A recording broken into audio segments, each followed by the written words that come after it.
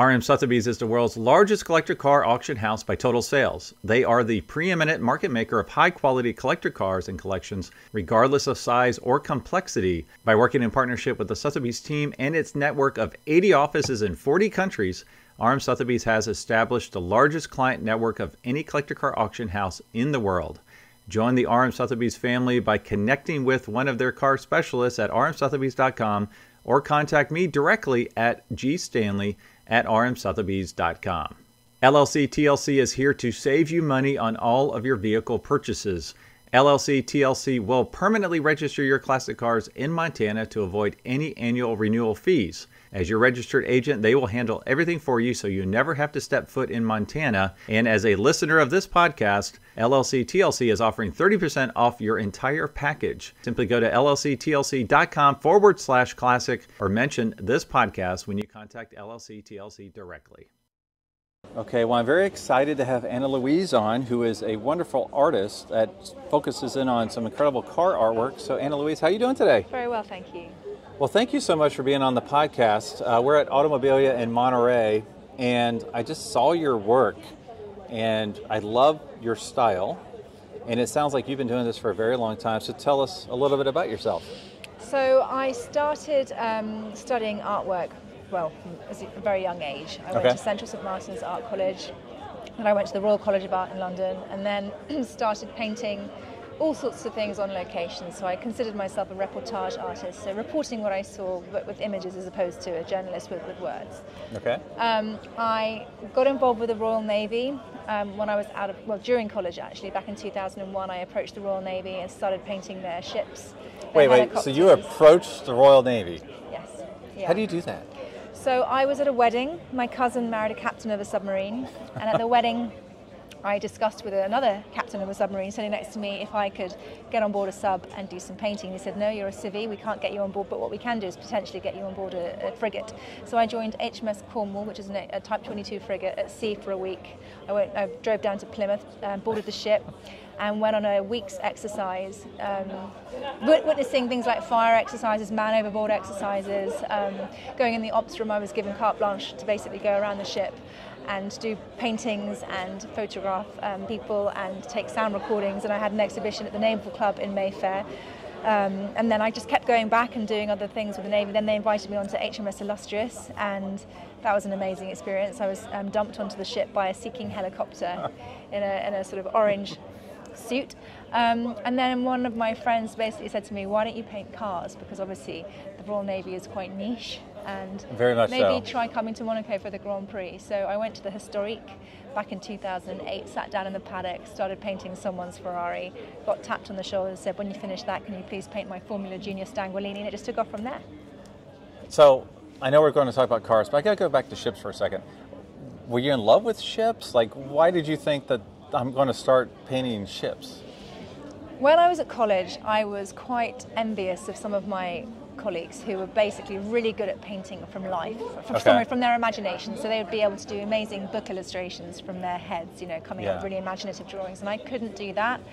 I like to draw what's in front of me, something that I can physically see with my own eyes, and then I capture it. So I was doing a lot of paintings, for example, backstage at London Fashion Week, painting the models getting ready for the catwalks. I'd go into dental surgeries and paint people having their teeth operated on. Oh my goodness. I would go to tattoo shops and basically all these random places, even strip clubs in London. I'd go in the evenings and sit and draw the girls dancing with the guys sitting in chairs, sort of watching them on stage. So I was always painting what was in front of me, and that was what excited me because I was feeling the atmosphere, I was within the environment.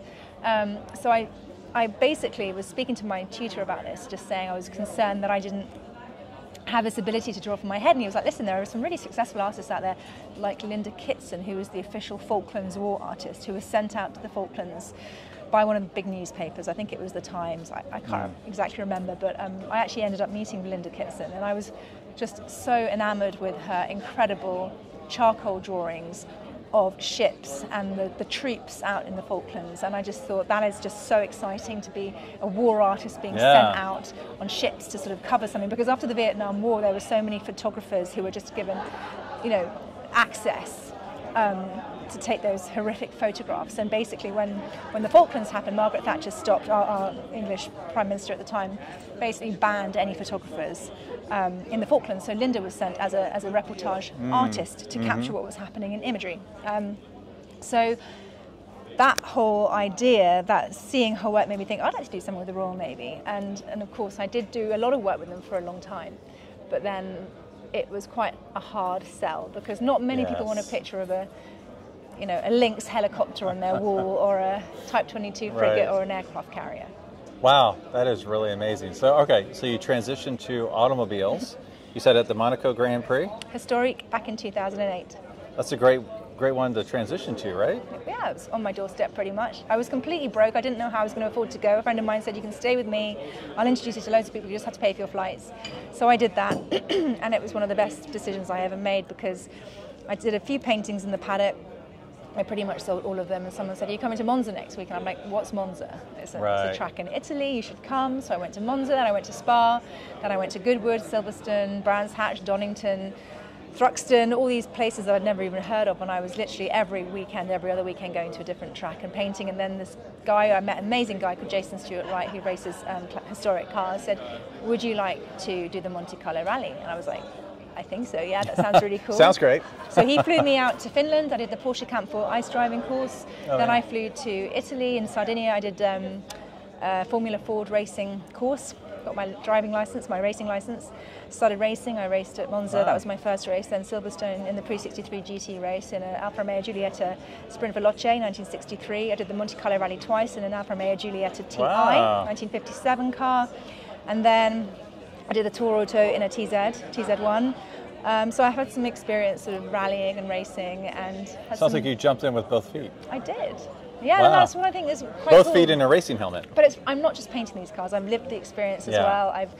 I've gone to many. I've done many rallies, not top end ones necessarily like Tour Auto, but lots of rallies that are organised by friends, where you've just got lots of young people just having a really great time with older people as well who have the cars. And this is back in my 20s and 30s, and just that's awesome. Driven around Sardinia and Sicily and the Dolomites, and some really incredible experiences. That's awesome. I just love the car world. It's like a big travelling family, especially at these historic events. You're right, it is. Well, let's look at some of your paintings here. Could you tell us a little bit about these and some of your inspirations as far as style-wise? Well, I love colour. Yeah. When I first started painting, maybe start with the paintings over here. So when I first went to Monaco back in 2008, I was very much just focusing on ink on paper. Bear in mind, I was at a track. I was in the grandstand, sitting, looking down at Rascasse Corner, for example, and this was probably done in about an hour and a half, 2 hours, as the cars were racing around. So they're so quick around the track. As you can see, they're very, very illustrative, quite whimsical, splashing ink, just very energetic, and I feel that they sort of capture the mood and the atmosphere of the event. And obviously, as the years progressed, I was going back more and more. I started introducing a bit of colour. I would show you another one that I just sold today, so I can't unfortunately, but that had a little bit more colour. And then over the years, because I've been going back to Monaco literally every other year since 2008, minus COVID, and also recently for the F1 events as well, I'm just so used to that part of the world. Sure. I love the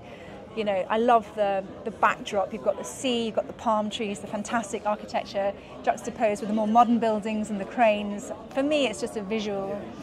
I absolutely I love this one.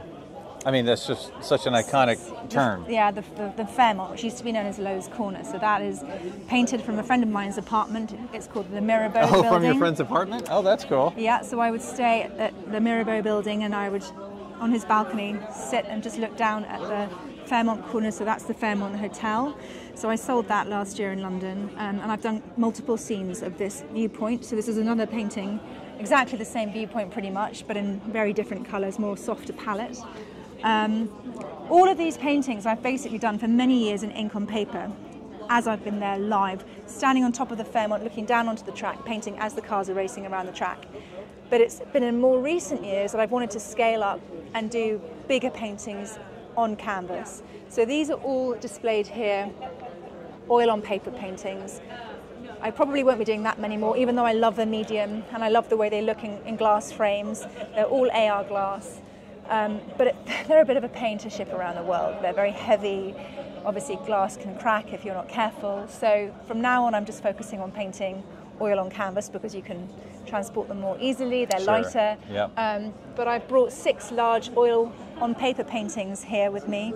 I've got some of my naughty car paintings outside, which are a little bit different. Did you say your what? Naughty car paintings. Have you seen them outside? I have not. I'll have to check them out. Okay, well, I will show you the cards. Okay. So these are a little bit more risque. These started when I was introduced by Alain de Cadenet when he was alive back in 2010 to a car dealer who basically commissioned a painting of his Aston Martin, but he asked for a slightly risque theme. Yeah. It turned out he and his girlfriend were into bondage, and he asked me for a painting that reflected that Oh my goodness. interest. That's a customer request, like custom, right? It was, and I was a bit like, oh God. But I did a sketch for him, and he asked for a few changes. One in particular was changing the whip to a paddle. And I Googled bondage and got a bit of inspiration and created this piece. And he was quite horrified and said, I can't hang that in my office. And said, what do you expect? You commissioned a bondage painting, right? Essentially. Yeah. And he was actually very good-humoured about it, and he bought it. And I tagged a bunch of my friends and car collector friends on Facebook at the time, and then I was just inundated with people commissioning this naughty series. So it wasn't actually my idea originally, but they've served me well. So they are very much commissioned based. I had one client in Switzerland who commissioned 30, and they all hang in his garage above his 30 cars in his garage. Okay. They're a bit like Marmite, you love them or you hate them. Right. They're just a bit of fun. Sure. But then my real passion is just creating these bigger, larger sort of atmospheric, colourful, vibrant, whimsical, cheerful paintings of places I love. So for example, obviously this is my Monaco series. Last year I was exhibiting on my stand at Salon Privé, Blenheim Palace. I met a chap who happened to be the CEO of Saudi Motorsport, a guy called Martin Whitaker, who commissioned me to paint the Formula One poster for the Grand Prix in Jeddah in Saudi Arabia this year. So I went out to Saudi, to Jeddah.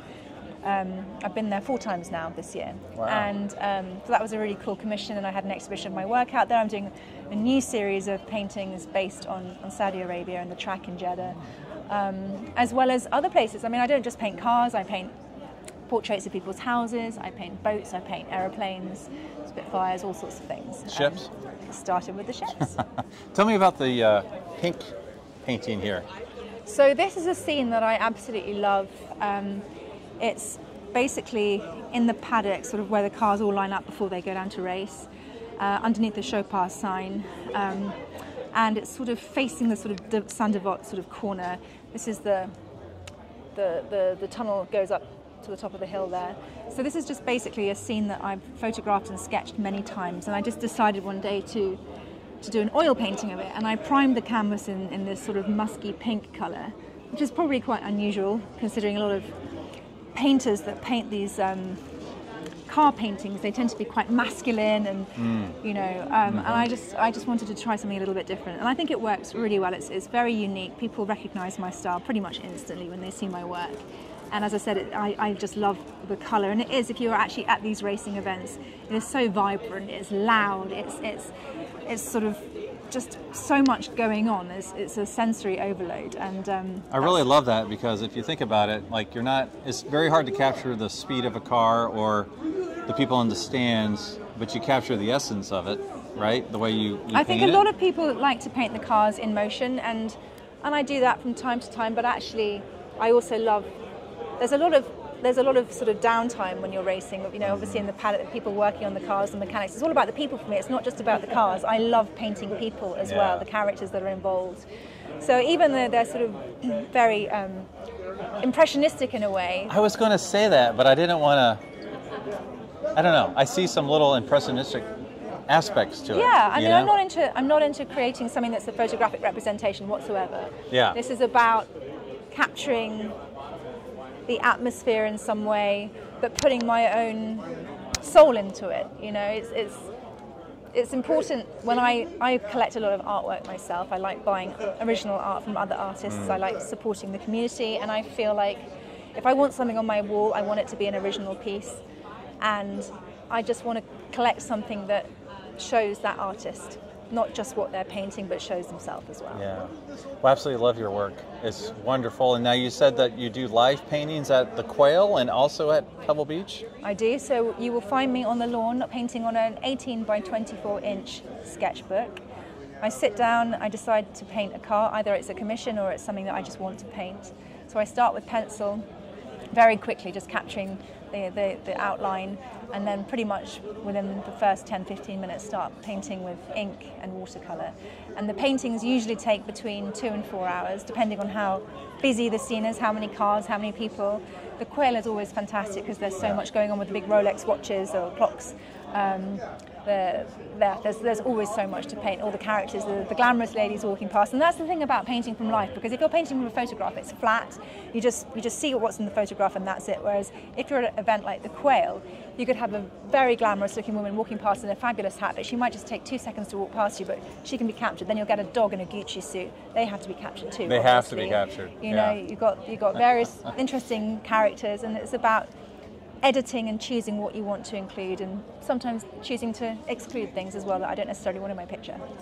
So do you know what you're painting at the Quail or at Pebble at this point?